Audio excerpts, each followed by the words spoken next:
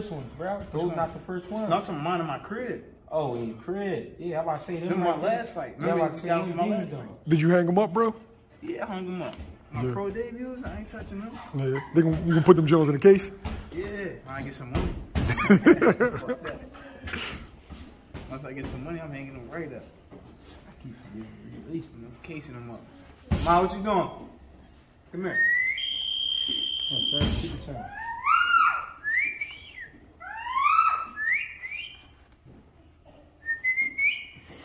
Greg. Yeah. Why is it so tough for him to get fights? First, because he's a Philly fighter. What that means is, like, I mean, no matter where you go in the world, if you fighting a Philly fighter, you're going to have to really fight. Second of all, his age, his height, the weight class he competing at. And I mean, 130 is where we would like to be. He got like a excellent build for that weight class. Like being almost 5'10", 5'9", 5'9.5". You know what I mean? Fighting at 130 pounds, that's an excellent build. Also because he didn't have the major amateur pedigree, so what that means is there's not a lot of videotape on him. You know what I mean? Then because when you look at his record, yeah, he ain't fight the best competition, but all his fights been by knockout. And the reason that means something, because the guy he fought in his debut, that guy in his second fight fought a guy who was like a 10-time national champ, and the guy couldn't stop him. And he stopped him, I think, in the second round, beginning of the second. You know what I mean? So it's just been situations like that, which is unfortunate a little bit, but at the same time, it means something. And it's like a blessing, too, because we'll be able to say, you know what I mean, when guys start talking that crazy shit, like, no, y'all had a chance to fight us, and y'all ain't say yeah. You know what I mean? But it ain't time for that yet. We just working, trying to keep you motivated. You know what I mean? It's tough doing that, but it's the game. I did explain that to him a long time ago. Like, I mean, when you a motherfucker who didn't come up in the amateurs where you had a major pedigree, they're gonna give you trouble because it's like, who are you? But at the same time, ain't nobody gonna want to fight you because of the way the game is now. You know what I mean? The game fucked up. So I mean, it's gonna be a tough road, but it's to be expected because he's from Philly. Every Philly fighter had it tough. Now, he hasn't fought the best opposition. He's 4-0, 4 knockouts early in his career. Yeah. But he sparred world champions already. Yeah. Is that how you balance it?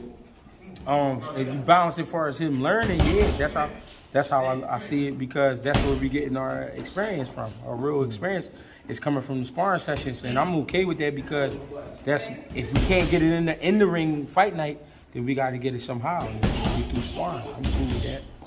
You know what I mean? Now, he was kind of like unofficially in Shakur Stevenson's camp because that was right before he came back for the COVID fight. Yeah.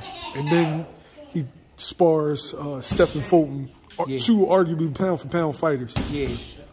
Is that when you knew you had a real live dog? I knew from how when he walked in the gym and he asked me to train him, and every day after that he did exactly what I asked him. I knew from that, I could tell, like, this boy, he got something different because he not arguing with me. He not fighting me on shit. If he want to know something, he asked me. You know what I'm saying? The one time he never minded me in a fight in the amateurs, he lost. And he didn't lose bad, but he lost. And he later on told me, like, gee, I wanted to see if I could win without listening to you. Now, some people might say, well, why would somebody want to do that? It's because he was trying to see if is it the combination of the two, or is it just me? You know what I'm saying? Not being cocky. He wasn't doing it to be cocky, but if people telling me I'm that good, am I that good where I can fight without listening to my coach? And he paid for it, but it wasn't you know what I mean, an ass whooping. It was just a good fight to a guy that he had already beat. You know what I'm saying? So it was just like, I feel like, you know what I mean, as long as he listen, do what he got to do, I think he'd be all right. I try to keep the distractions away from him, try to remind him of the shit that, you know what I mean, that could throw him off. You know what I mean? People don't think that's major, but it is. Like when you got people start huddling around you for nothing, you know what I mean? Just because they see something jumping, they want to be around it and start putting their input. That could take a fighter off. That could throw you off. You know what I'm saying? So try to keep him away from shit like that. You know what I mean? What's the ceiling, G?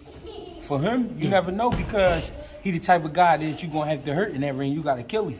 You know what I mean? If you ain't ready to kill him, then I don't know, because he might get you. You know what I'm saying? That's just, so I don't know. As far as, I think he definitely be world champion at 130, 135 pounds. 140, I feel like he'll have some great fights at 140, but I don't know who. You know what I mean? Because he 23 at this point, and I don't know who's gonna be around at that time. Those guys might move up to 47. Some of them might still stick around. You know what I mean? He got in there with Africa not too long ago. We got in Richardson? Okay. Richard Hitchens, and that was great work. And you could see the experience difference, but you could see where like he belonged in there too. You know what I mean? It wasn't like super easy. I mean, he had to make it kind of gritty, which was to be expected. But I mean, that's why I like him though. And Hitchens is a big dude. Yeah, a big dude fighting at 140. I like his size. You know what I mean? But that's he's got. Remember, he at 130 though. Yeah, you know and you were thinking about taking him to 126. Yeah, at one point we was, but we was like, we don't have the resources right now to do it. I mean, we probably could do it, but we don't have the resources right now. We don't have the, you know what I mean, the camp, the hours and all that it take to strip the body down and still recover. We don't have that type of time. You know what I mean?